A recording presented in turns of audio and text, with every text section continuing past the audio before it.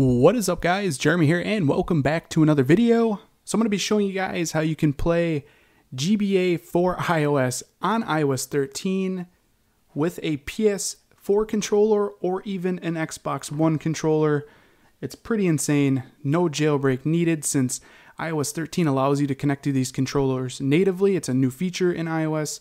You can play controller supported games obviously from the App Store, but you can also, like I said, use these to play emulators, and for this tutorial I'll show you how to do it on GBA4iOS, and it basically allows you to play old school games on iOS 13, no jailbreak needed. I absolutely love this. Finally, Apple, thank you for making this a feature.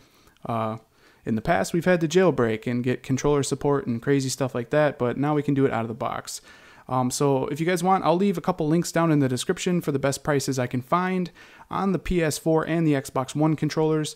A little tip here for those of you that might have the Xbox One. This is only going to work on the newer style Xbox One controller. There's a difference in the controller right here. And this is the newer version, which does have Bluetooth support. The older controllers do not have that, so keep that in mind. I have some of the older Xbox One controllers, and they will not work. Only these newer ones. Like I said, I'll leave links down in the description for both controllers if you guys want to check them out for the best prices I can find. But anyways, like I said, we're going to connect our controller to our device. I'm going to actually use the PS4 controller in this and show you guys how to connect to it. It's basically going to be the same thing for the Xbox One controller. So the Xbox One controller, you just power it up, and then you click the pair button at the very top here, and you'll notice the Xbox light will start flashing, and that'll allow you to connect to it. For the PS4 controller, you hold the PlayStation button and the share button both at the same time, and you'll notice that it'll light up and start flashing. It is searching for a device to pair with. So once you've done that to the controller, all you got to do is go into settings, go into your Bluetooth section, and there you can see the DualShock 4 wireless controller. Go ahead and click on it, and it will connect to it. And as you guys can see, the light is now solid, and we are connected to the PS4 controller. So that is step one. And now we can go ahead and exit out of settings here. The next thing you're going to need is an emulator. The one I'm showing for this tutorial is just GBA4iOS. It's been around for years and years and years. It's just a really good Game Boy Advanced emulator. So this is going to be pretty much for Game Boy Advance games. Keep that in mind. Now, the way I downloaded GBA4iOS is I used the Ignition app. If you guys need to see how to get Ignition, I'll leave my video tutorial for it down in the description. So just go ahead and launch Ignition. Go ahead and go into the emulator section here, and then you can scroll down and you will see GBA4iOS right there. And I wouldn't use the iOS 11 one, just use the GBA4iOS. Go ahead and click on that. And then from here, you click on Get and then Install. And that's how you install it. I'm not going to do it because I already have it installed.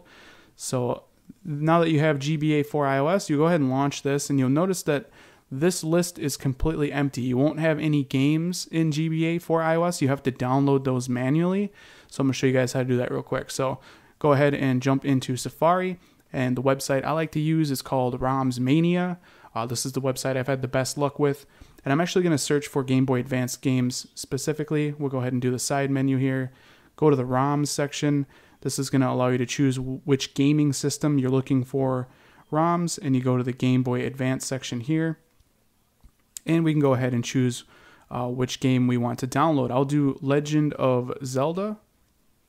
So now that you've found the game you want, you just scroll down here just a bit, and you'll see the green download button. Go ahead and click on download.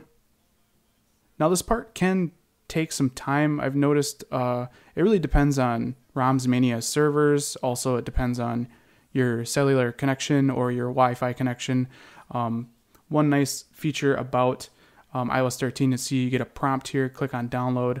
And then the nice thing about iOS 13 is you can see your download progress from that little button in Safari. So that's really nice. And as you can see, it's pretty slow. It's only 7.6 megabytes, but it is taking a while. So I'll be back once it's done downloading. All right, it is now done downloading. From here, with this open, you can just click on the actual zip file. And as you can see, it jumps into your download section here. The next thing you want to do is just go ahead and click on the zip. And as you can see, it has changed it, and you got the GBA4iOS kind of logo. Click on it again here, and then you click on the little button down here. No, I take that back. You open on this guy here, and then you can copy to copy to GBA4iOS. So not the little list icon here, but the actual little share icon. Go ahead and share it and copy it to GBA4iOS. And as you can see, it is now copying it to GBA4iOS. And from here, all you gotta do is click on the game, and now you can play it with a PS4 or Xbox One controller, which is pretty dang awesome. So as you can see, I can just click through the menus. We'll just click on number 1. I'll just do, I don't want to spend too much time doing this. So let's just be ABC. Go down to end. And as you guys can see, we're natively playing this on iOS 13. No jailbreak connected to the PS4 controller. Like I said, this is so cool. I've been waiting for Apple to do this for years and years and years. I've covered a lot of emulators in my time. So yeah, this is basically how you're going to play GBA4iOS, like I said, on iOS 13 with controllers. Again, all the links for everything will be down in the description. Let's see if I can't actually get through this dialogue here so we can get to a little bit of gameplay so you guys can see it does work.